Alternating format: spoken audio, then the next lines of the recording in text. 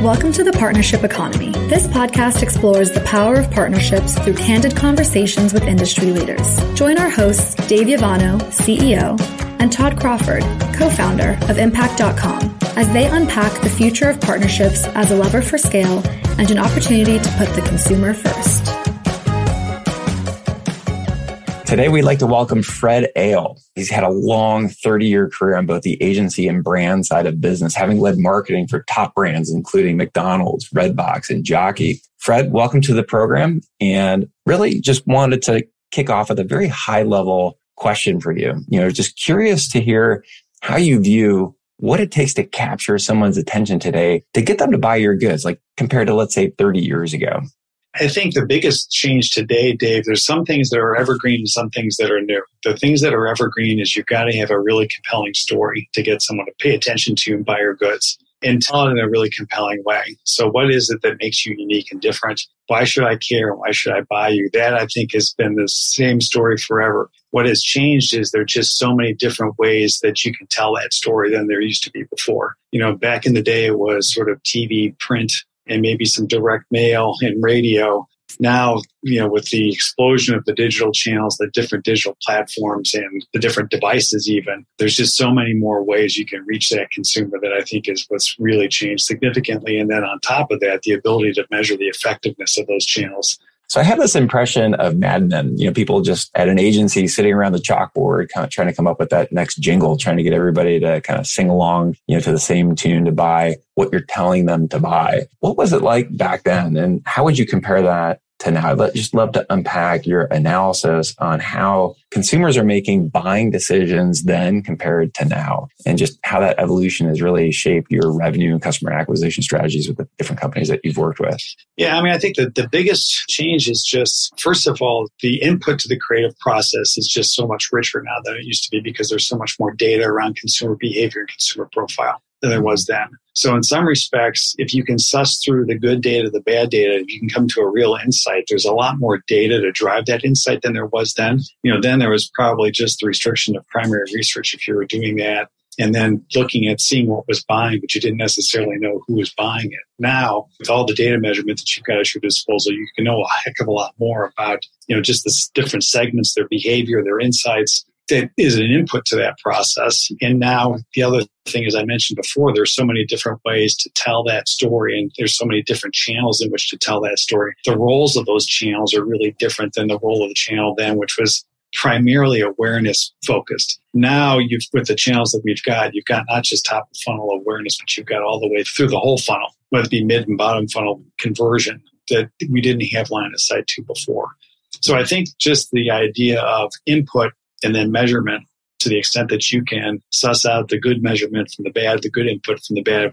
The data-rich intelligence that's another evergreen issue, right? It's like, I know what data is the most important. I'm not sure exactly which is. That was somewhat true then. It's even more true now, I would say. Mm-hmm. One of the things that stands out to me that's different, if I were to compare to, let's say, 30 years ago, is the fact that I think brands were doing a lot more like talking directly to the end consumer through advertising and other forms. And it was less about what I think happens a lot more now, which is where the consumer seems to be more in control. They're the ones that are kind of sourcing commercial-based content, like about what to buy and other people's experiences, let's say, with the product. Would you agree with that? No question. To now versus then? Mm-hmm. Yeah, no question. I think you're still trying to interrupt a conversation, much like you were in the day, right? In that case, it was, I'm going to interrupt some content to tell you a story. Now you're sort of interrupting not just content in some cases, but you're interrupting a conversation. It's almost like coming into the party and breaking into a conversation pod and saying, let me tell you about my brand, right?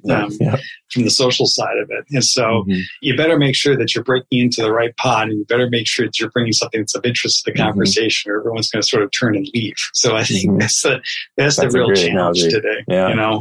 So how do brands deal with that? Like, how can they be more part of the conversation as opposed to interrupting the conversation. Yeah, I mean, it's got to happen more organically, right? You've got to rely more on, you've got to be as good at having people find you and wanting to find you. This goes back to the storytelling aspect. This goes back to having a point of view to things that are relevant and authentic to your brand as it relates to the cultural conversation. And so that, I think, is really important, that you want people to sort of come to you as much as you want to go to them.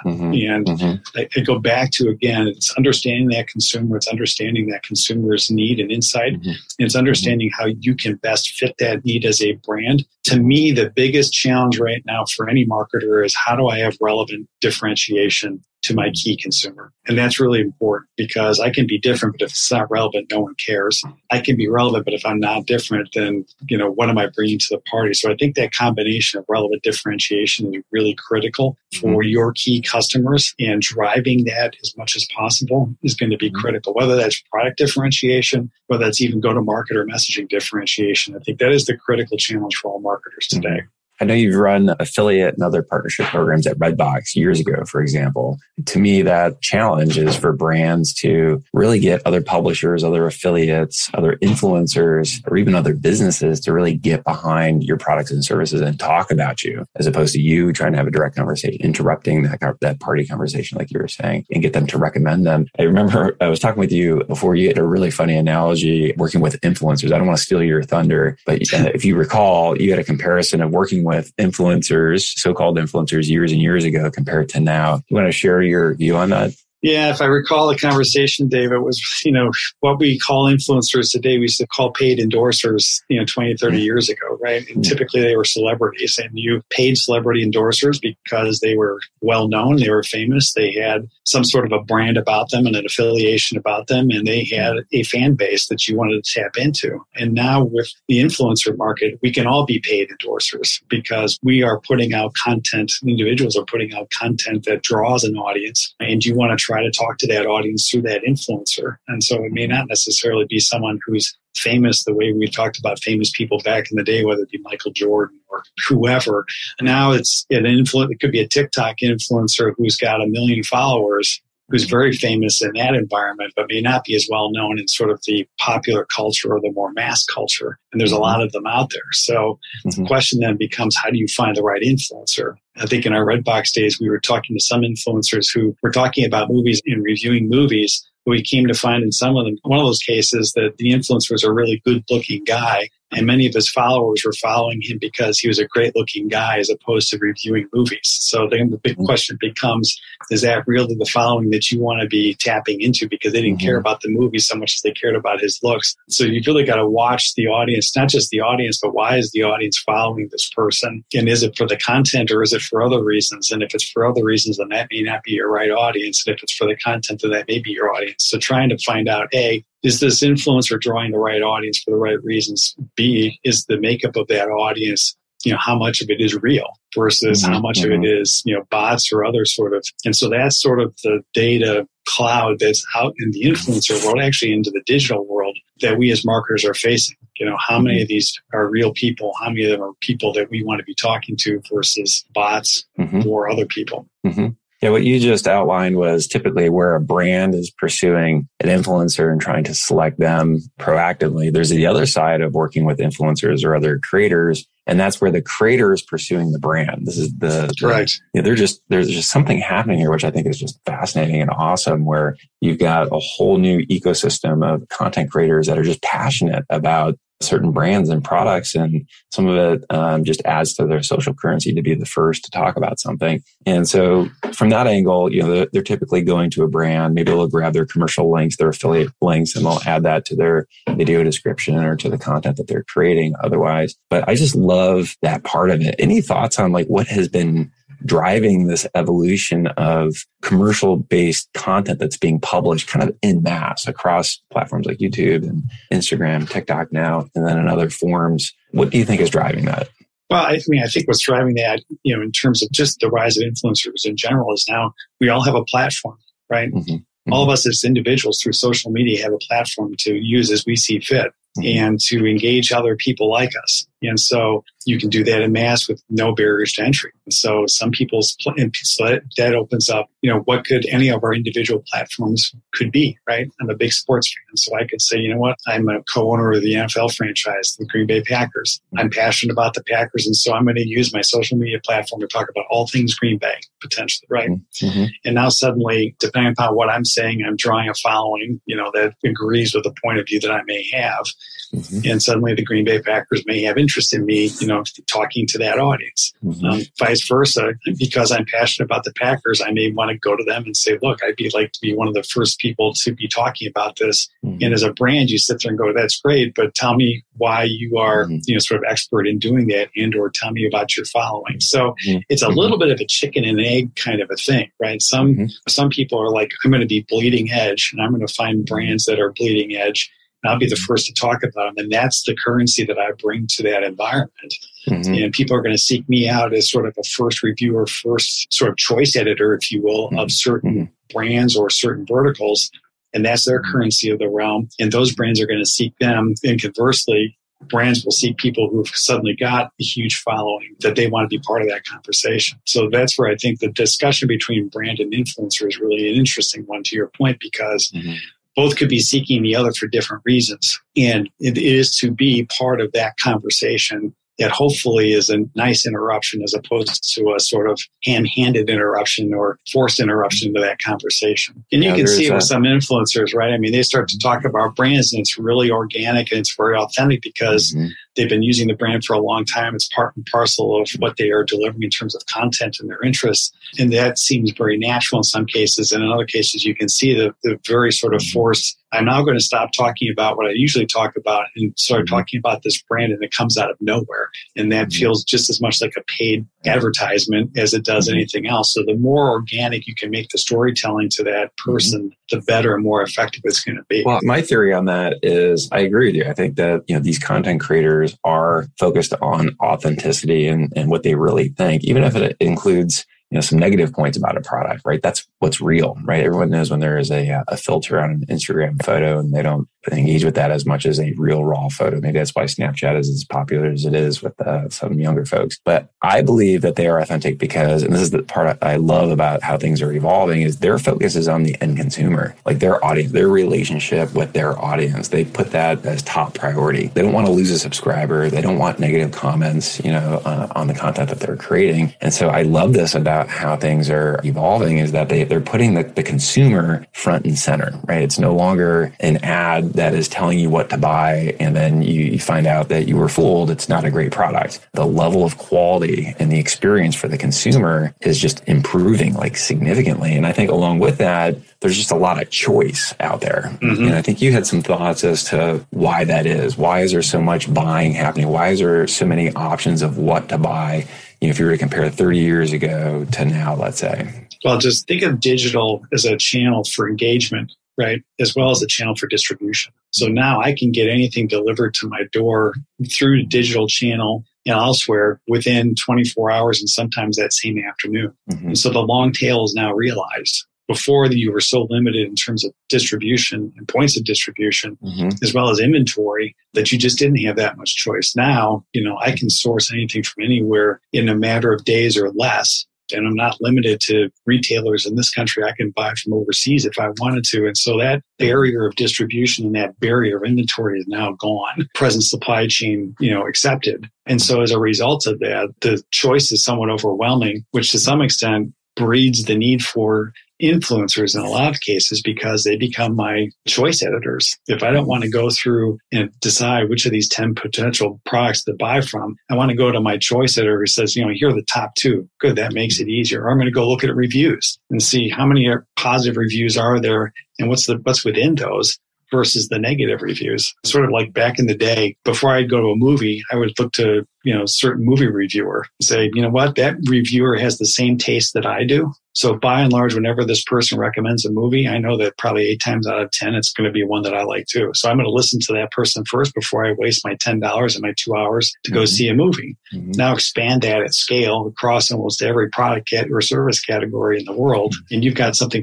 very similar dynamic going on where you've got somebody who's providing a point of view or choice editorship in all categories. And you've got an audience that doesn't want to do the research necessarily and say, you know what, I want to truncate this decision process. I'm going to see what they have to say before I finally make a decision, either because I'm not in the category that much or because I don't want to spend the time. So you've got the people that do want to spend the time and those that don't, and they come together and say, let me tell you why you should buy this product and why. So you're back to sort of the paid endorser model, or the word of mouth advertising back in the day is now at scale because you've got channels and platforms that enable that. So, I mean, the other aspect of choice that I think is critical, Dave, is you think about, the advertising channels back as early as even early to mid 90s.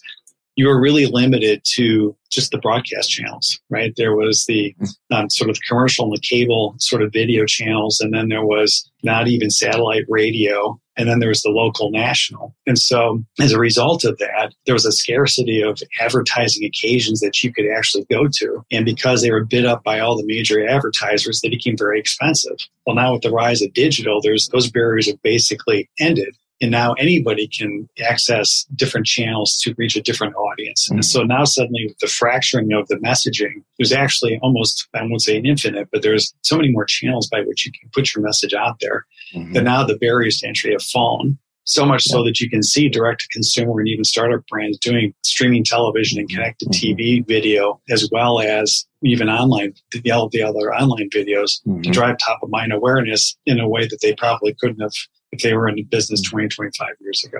That's so true. Like anybody can sell anything now, and they can get their content and the awareness for themselves published on any platform. There's so many platforms to publish like who you are, and anybody can talk about you. There's 2 million stores on Shopify now, which is amazing. So there is a lot of choice. I think consumers do need guidance. This is where they're finding, the sources of information is from these content creators, these publishers are, kind of sharing what they think and giving their recommendations. This is what we really believe is driving this partnership economy, brands trying to align themselves with these creators of content, these other businesses that are in this position to refer business. But you mentioned something about advertising back then, and we were talking a little bit about advertising now. It almost seems like we're getting back to the way it was with you talked about the broadcast channels is what I'm anchoring on. When you look at the trends in big tech right now, with the loss of IDFA from Apple, the loss of Google's signaling that they're going to do away with the cookie and retargeting, the net result is you've got more demand going into fewer sources of supply. Basically Google, Facebook, Amazon, and the other top social platforms. So you figure there's maybe 10 places to put your ads now where you can effectively target, track, and measure, but you've got to rely on their targeting, tracking, and measurement almost completely because of the loss of being able to do that on your own. What are your thoughts on it? Have you seen that trend firsthand? The loss of the ability to target, track, measure, reliance on some of these top new broadcast sort of stations, if you will? Yes. And what I would say, Dave, to that is all these are auction and bidded platforms, right? And so now to your point, with fewer and fewer of them, there's more and more of us bidding it up. So now your mid-bottom funnel channels are becoming really expensive. You can't scale a business just on those alone. So we are sort of going back to the future in terms of top of funnel, broader brand awareness building platforms, which are typically video, forms of video, are now becoming most effective in scaling awareness of a business quickly. Whether it be streaming or connected or traditional, if you will, broadcasts, over air, is now sort of, we've gone back to the future that's the best way to reach a mass audience more effectively because there are so many more channels and ways to do that. So it becomes a little bit more cost effective, and because the mid-bottom funnel channels are becoming more expensive to scale awareness because of the more people sort of bidding up to get what you want, the audience you need. The other thing to your point too is because you don't have the data there that you had to anymore, you've got to start to build your own sort of primary database and build your own audience yourself in order to get that. And you're going to have to incentivize people to tell them more and more about yourself. You have to incentivize them to opt into your loyalty programs. And then once you've got them into your loyalty programs, your ecosystem, or opt into your email for mailings, email, that type of thing, you're going to need to incentivize them somehow to tell you more and more about yourself besides just the buying behavior in order for you to understand that profile. So the value equation has sort of changed a little bit again. It's sort of back to, tell me where you live.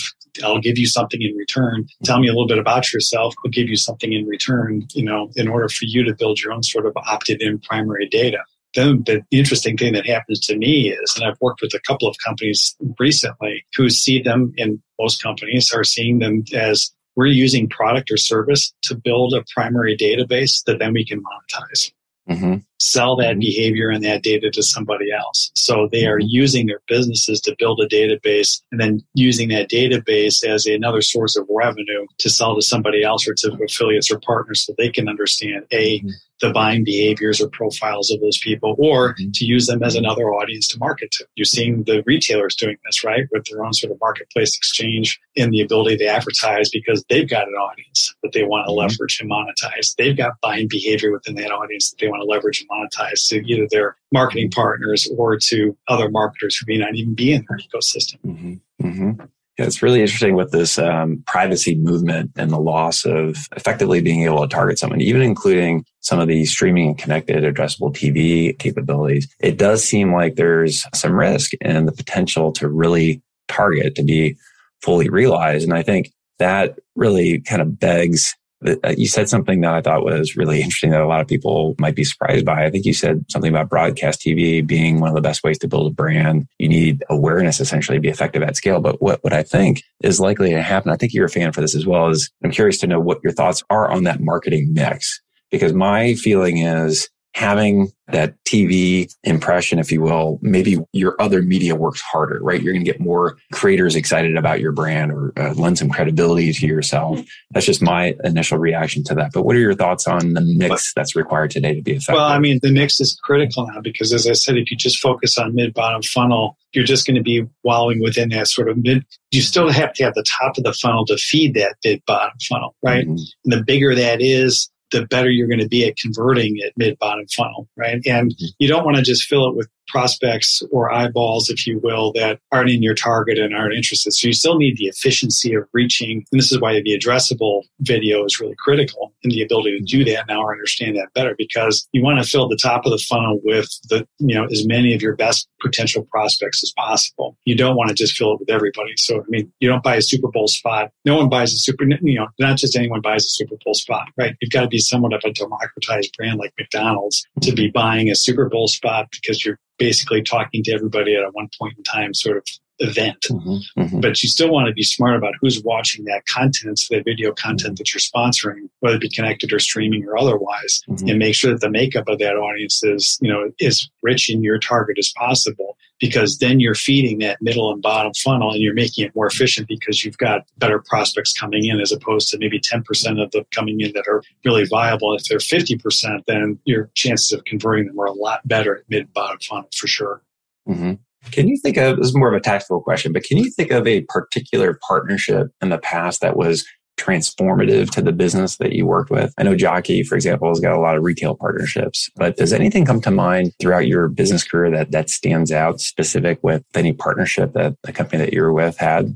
Nothing that I would say is transformative. I think it's more of a collection of the right partners, certainly at Redbox, because you're so limited in getting paid media to be effective, just given the trajectory of the business. It was really like getting the right sort of mix of influencers and, the mix of partners, whether it be popcorn company, or pizza companies, as partners, which are real obvious. Redbox is a relationship with DoorDash. I mean, these are sort of the obvious combinations of my audience and your audience are really very complementary. And what we bring to the table is really complementary, one business to the other. I think when you start to, it's not just sort of this one thing is what did it. I mean, there are a lot of Instagram brands that were out there because they had one big celebrity endorser use their product on Instagram, it became viral. There's a lot of those out there. I've not been a part of those. But I think when you put together the right mix of either your marketing, your business partners, like I said, in the case of Redbox, the pizza and the popcorn kinds of companies, along with things like the DoorDashes, where you could do a dinner and a movie kind of a thing. Those are really nice. You start to aggregate those,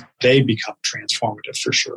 Yeah, those are the partnerships I love the most personally, where businesses that really belong together are working together creatively and bringing value to the end consumer. And I have to believe that sort of partnership just lifts the brand equity of both brands, right? That consumer is saying, hey, these guys are thinking about me. They're trying to create more value, a better experience for me. And I appreciate that. So I think that goes a long way. And they create an ongoing relationship, right? Acquisition is so expensive. You don't want to be in constant acquisition mode. You want to make sure that you're building a nice retained base of repeat business, because it's that repeat business where all the margin is. The acquisition side drives your top line, but that repeat business drives your bottom line. And so you've really got to have that right mix of both too. If you deliver a consistent experience, then you're going to have that retention aspect of it. And you've got to have both as well. But that's part of, to the earlier conversation, Dave, about marketing mix. There is the acquisition versus retention side of your marketing mix, which is your acquisition versus retention side of your media mix. Yeah. Excellent. You've had a long, successful career, very accomplished. Maybe just more of a personal and professional question, because a lot of our audience members are growing and evolving their own personal and professional careers. What led you to your role and focus on marketing, strategy, and partnerships, and any background influences that have been important in your life? Well, if you go all the way back to school, I mean, at the end of the day, I'm a liberal arts person. And so I was drawn initially to the world of marketing because there was sort of this creativity, but there was also data as well. Even back in the day, the CPG companies were the initial ones that really were collecting a lot of primary consumer data, and they could tie it pretty nicely to their sales. So I started out in that world because there was sort of if we have a creative message, there's still the sort of functional and the emotional side of it, which is fascinating to me about just consumer behavior and human behavior and storytelling. And if you tell that story, Leo Burnett talked about the inherent product drama back in the day. He also said the best way to kill a bad product is with good advertising. I think if you look at those things that are sort of still present today, that's what was really interesting. And then as I've advanced in my career and I learned a lot about how to engage consumers, the first thing you've got to do is you've got to go talk to consumers. I mean, to me, at the end of the day, marketing and the best marketing is consumer-centric, customer-centric. They've got to be at the center of the discussion. You've got to drive that throughout a business. And whenever a business walks away from that or sort of turns their head a little bit away from their consumer or their customer, that's where they start to fall down.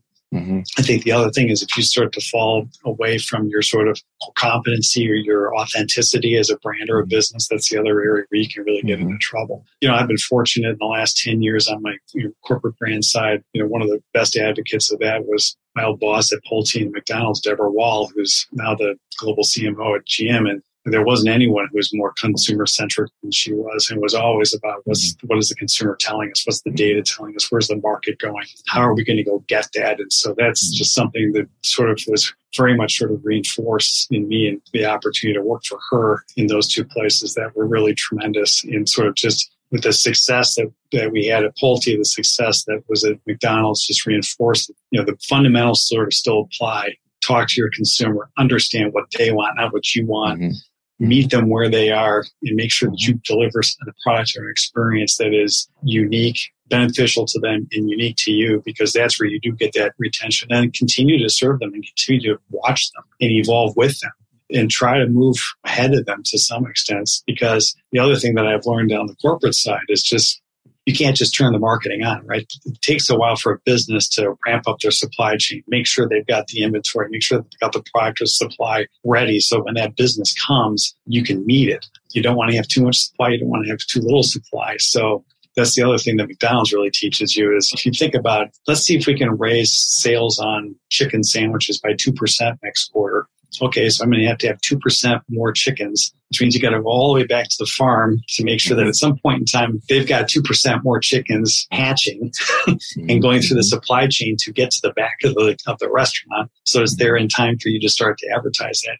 The sequencing and the orchestration of that and the company as complex as that is incredible. So it's not just, hey, up the advertising and we'll do this. It's like, well, you better make sure you've got the inventory ready. Not too much and not too little. And so the ability this is where marketers, I think, have really got to tie themselves to the business and operational side of companies as well, because you can't promise something to a consumer that they can't make or deliver. And so you better make sure that you can make and deliver it. And you better make sure it's something the consumer wants and values and is willing to pay for. Yeah, I couldn't agree more. I would only add to that and agree with the KYC, know your customer, talk to your customer. I would just add to that, maybe embrace the fact that other people are talking about you, right? It's not just about you talking with your customer, but just embrace the fact that, you've got a whole new ecosystem of content creators, publishers, and businesses that are talking about you or have the potential to talk about you. So how do you engage them, inform them, draw an alliance with them so that they're essentially referring you business? That's the whole opportunity that we advocate for here in the partnership. And make sure now in this world of transparency that pretty much anything that you do is going to eventually get out in the open. I think the other part of this, and I think that's a good thing. That's a good thing. I do It too. just raises the bar on quality and the whole customer experience. I absolutely agree. I mean, I think that's the good news is, in my mind, is what this does is, yes, there's the downside. There's a lot of false information out there. There's a lot of negativity. There's a lot of potential and danger in the sort of digital communications world. But I think there's also a lot of good. And I've always been a glass half full kind of person. That is, that transparency also brings a lot of bad things and can bring a lot of bad things to light, which then can be used to change for the better. And I do think it is for the better. And I think any good business needs to understand that they need to be conducting themselves in a way that if this becomes public, they need to take that into account. Because ultimately, if you're going to put yourself out there as a marketer, you're going to warrant scrutiny back. And you got to be ready for that scrutiny. Is there anything that keeps you up at night, Fred? I think the thing that keeps you up at night as a marketer is just what's being said about you that may be false, that becomes viral. Or even worse, what could be misunderstood about an action or a product that could become viral, and you kind of lose control of that conversation. I think that's a thing, and it gets around brand safety too. I think that part and parcel is just my brand suddenly shows up somewhere where I didn't intend it to or expected it to, and it's affiliated or associated with something that I would have nothing to do with.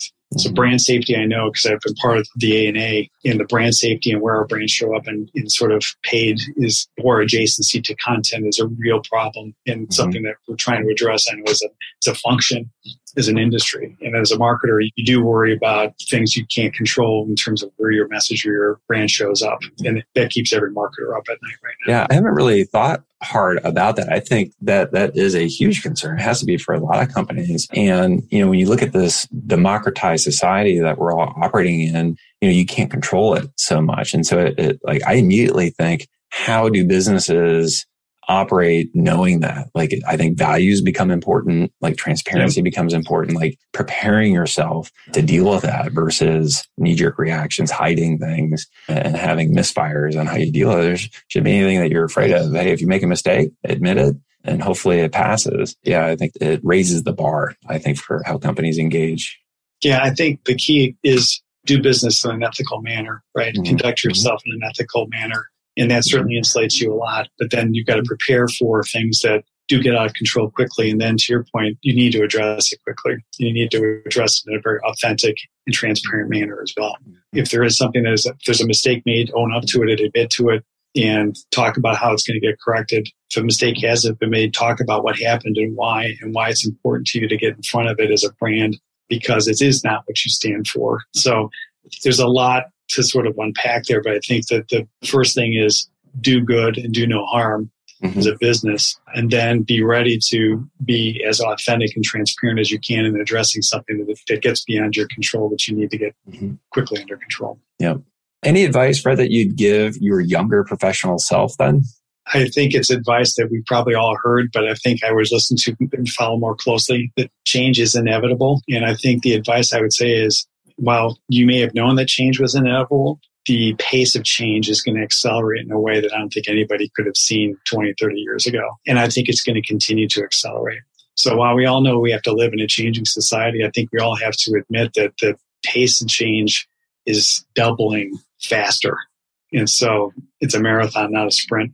I agree with that. Well, Fred Ehle, this has been a fascinating conversation. You've been generous with your time. I want to thank you so much for being part of the Partnership Economy podcast. Thank you, Dave. Cheers.